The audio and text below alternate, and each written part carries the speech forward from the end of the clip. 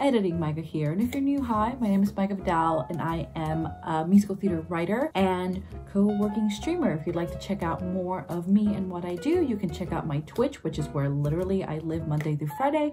Join my Discord or just watch these vlogs. Either and or are great and wonderful. Thank you so much for watching. But I did want to jump in here because, well, I did start vlogging kind of the page to stage process of writing my musical over on TikTok, and I have decided to migrate all of that content into here because, one, I want to be able to catch up everyone who's just joined on the journey here in authortube and just kind of my side of YouTube in general.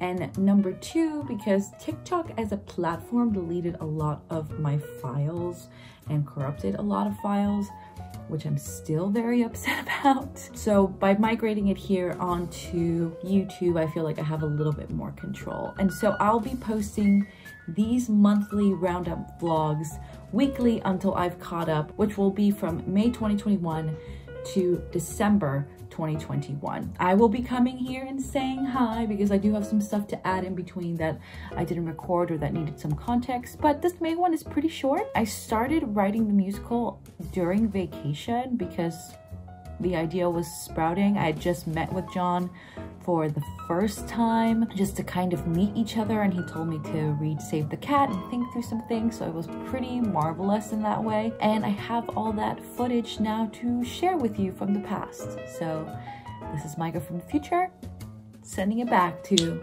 TikTok Maiga in the past. Yes, I'm on vacation, but your girl's still trying to plot out her musical. Hi, I'm Maiga, and welcome to episode 1 of Writing a Musical. Last episode was episode 0, where I tried to do this, and it is currently 1:31 a.m, so I should be sleeping.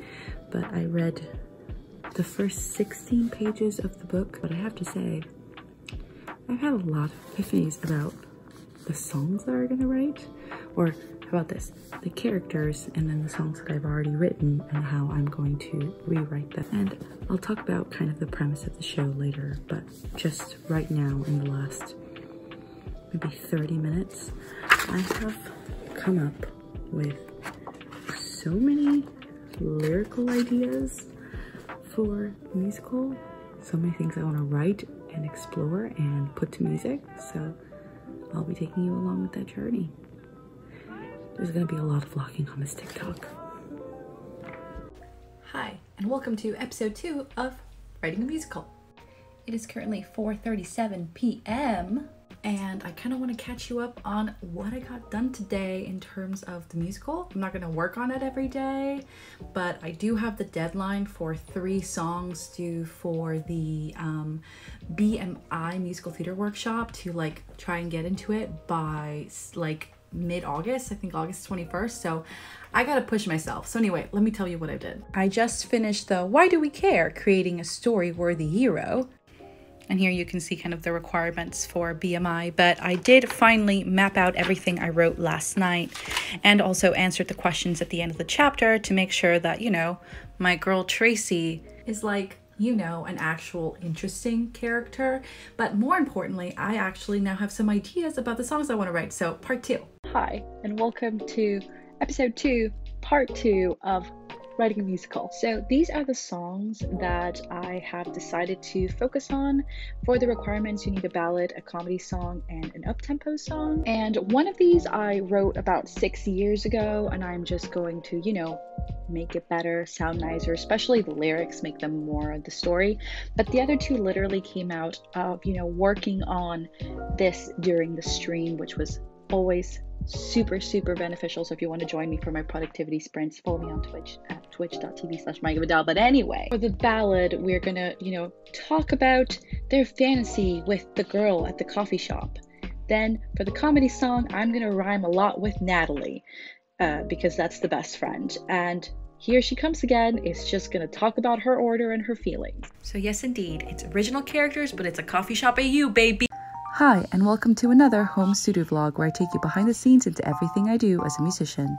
I started with, of course, feeding Jack some breakfast and giving him his treat, which is actually for his teeth, and I made some breakfast for myself. It's a milkshake with strawberries and bananas. I was getting ready to record a songwriting experiment for my YouTube channel on Olivia Rodrigo, and I tried some clothes on and nothing fit. And well, horrible bad body day was here. Body dysmorphia was here, and I felt horrible, but I decided to take a shower to feel better and just put on some clothes that fit, that were comfortable, and take a minute to center myself using my tarot card deck. For my energy of the day, I ended up pulling Strength Reverse, which just really asked me to center myself, don't let the bad vibes overwhelm me. You can pause it here to read.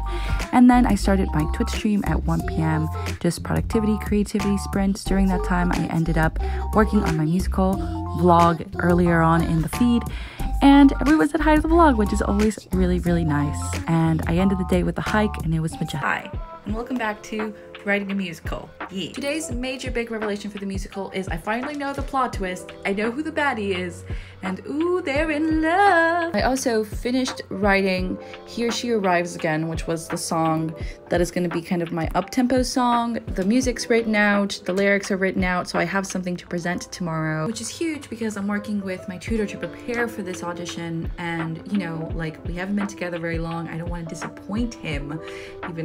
It's complex. And then lastly, I want to tackle For a Stranger, which is the song I wrote 6 years ago, and change the lyrics to really fit the trope of I'm your best friend, pretend that I'm her, and tell me exactly how you feel. What is your fantasy for this woman? And that is what I want from this song, just pure, unadulterated fluff. I would play you what I have, but no one said I was a good piano player. Hi, and welcome back to Writing a Musical. Today I met with my tutor and presented the song that I wrote yesterday, Here She Arrives Again, and I got a lot of notes and I want to share them with you. We meet every Thursday for an hour. He's the one who recommended this. Here's what John looks like. This is a video. He's a very private person, so I obviously didn't want to like vlog during his class, but more than anything, his words mean the absolute world to me. Like, this dude has lived, walked, breathed musical theater, has done everything that I want to do, so getting his expertise on what I'm working on and just every aspect of the musical, from plot to songwriting style, method, the characterization,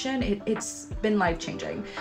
But let's jump to the notes. So after playing the song, he told me, yes, this is the comedy song. Which, if you've seen my previous video, I thought this was going to be my up-tempo song. I was wrong. I made it funny. Ha! But that what I actually wrote was a recitative. And so that means I need to write a whole new song, part 2. Hi, and welcome to Writing a Musical, part 2.